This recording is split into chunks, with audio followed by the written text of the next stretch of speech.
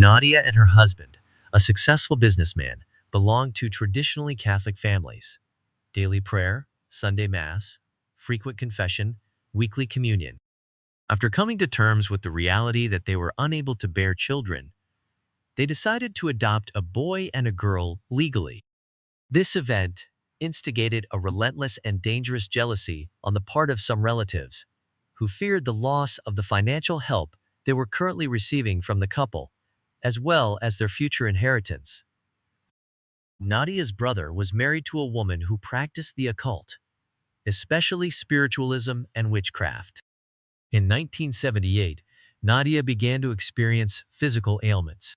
In particular, she was suffering from strange heart, liver, and spleen disorders that defied all medical remedies.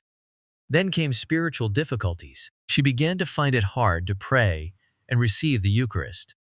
She was tempted to blaspheme against the crucifix and the Virgin Mary. She could no longer take part in religious ceremonies and meetings.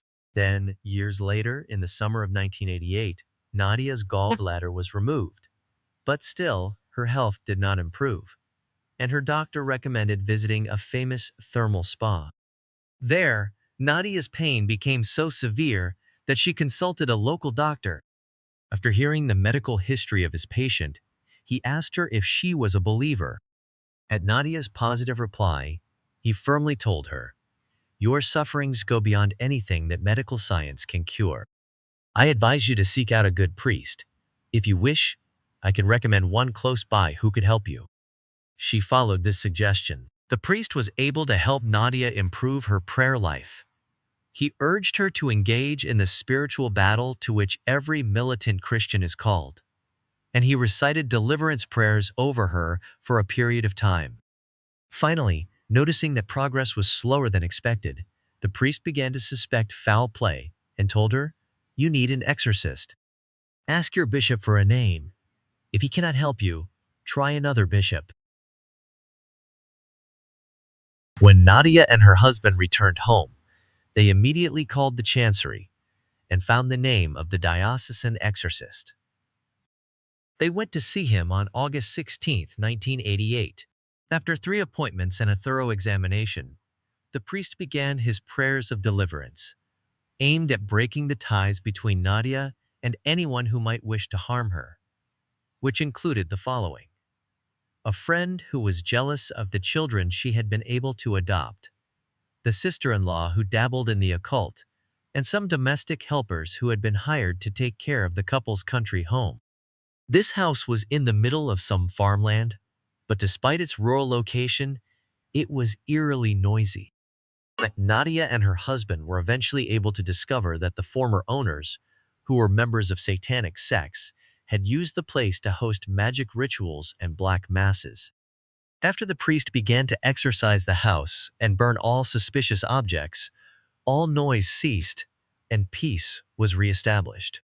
Still, the blocks that prevented Nadia from attending church, praying, receiving communion, and reading the Word of God remained.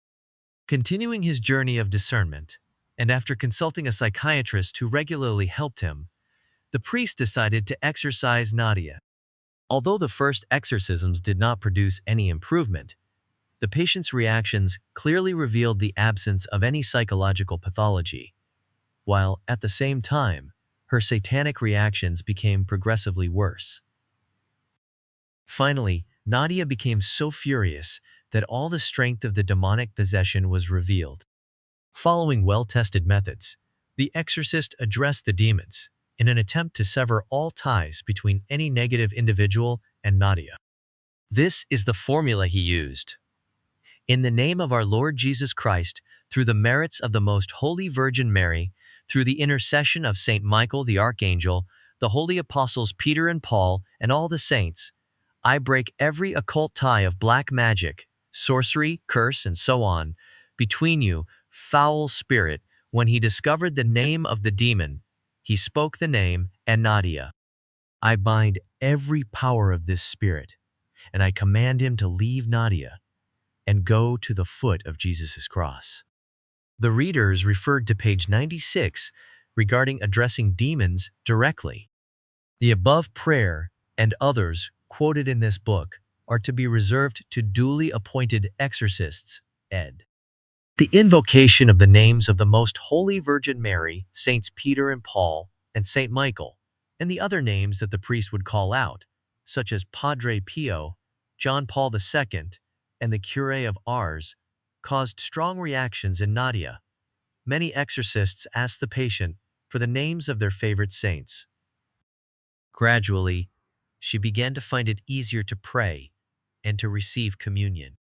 Her husband was of great help. He prayed with her, joined her at prayer meetings, and interceded whenever he felt she needed it. It is very important that someone who is close to them assists the victims. As the exorcisms progressed, the priest increasingly used prayers of intercession, psalms, litanies, the rosary, praise. These prayers so enraged the demon that he sought a compromise. We could strike a deal. At first, he stopped blaspheming and just insulted the exorcist. Finally, one day the demon suggested, "Leave me the following 6 relatives," and named those he wanted, "and I will leave Nadia." At this, the exorcist invoked the Holy Spirit, praying to break every bond with black magic, malefice, and witchcraft, with every one of the 6 individuals whom the evil one wanted for his own. Throughout this, the demon was becoming increasingly furious. Finally, when the exorcist consecrated each of the 6 individuals to the Immaculate Heart of Mary, the demon screamed desperately, "If you take them away from me, what will be left for me? What will I become?" At the time of this writing, 1992, Nadia is still not fully healed, but she shows constant progress. I want to mention that Nadia makes extensive use of holy water, both for blessing herself and for drinking. During exorcisms, she responds very well to anointing with holy oil and has received the anointing of the sick with great devotion. The presence of many demons became obvious. They were under the leadership of one of the strongest demons. The priest often exorcised Nadia on the anniversary of her baptism, with excellent results. Once, a bishop assisted during one of the exorcisms and was well pleased, both because of the progress of the healing and because he was allowed to participate. Now she often goes to confession, as does her husband, and she claims that this sacrament strengthens her greatly. Her adopted children, 20 and 22, are also reaping the benefits of this intense prayer life.